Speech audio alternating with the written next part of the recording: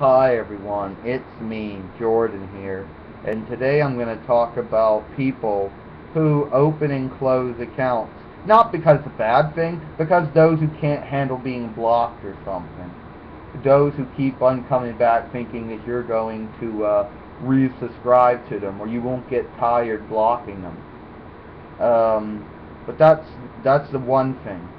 One thing. That's a different thing for a different day. Today's thing is about watching a scratch or damaged DVD where you get from Netflix or the Redbox or Blockbuster box. And most people be like this. I'll be watching. This is how lazy I might be. Like, let's say I'm watching with Raggedy Ann. It'll be like this. And you know it's gonna fix itself. No, just take it out, put alcohol and water on it, whatever, and put it back in. It'll work. No, Jordan, it's still stuck going Look, seriously, take it out, put some rubbing alcohol on it, put it back in, still does it. I don't know what to say. It's gonna work itself through. No, it won't. Come on, Jordan. I'm the kind of person who just sits there and let it work itself through. I mean, I'm stupid that way.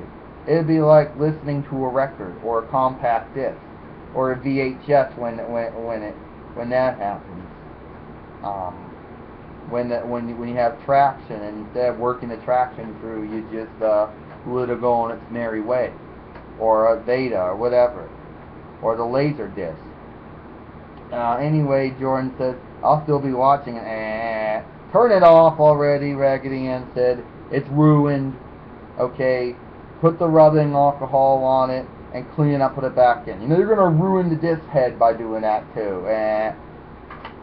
So let me know, Jordan said, if you're one of those lazy people who will just sit there and let either a compact disc skip, you think it might ride itself, or let a DVD skip or freeze, or let a record skip because you think it might fix itself, or leave VHS stay stuck in a VHS or a Vita be stuck in traction, or a laser disc skip because you don't too lazy to, you think it'll fix itself.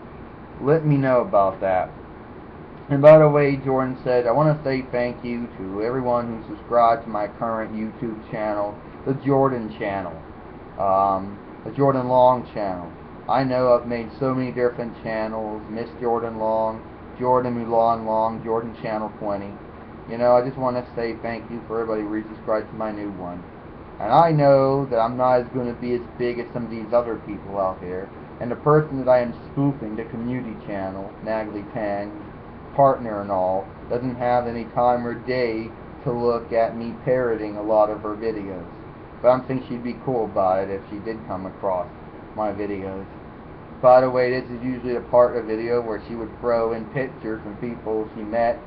Also, this is when I start talking about porno music / comment time, but I don't have any soundtracks, and I certainly don't have any comments that I could put on this video. But anyway, see you tomorrow. Bye.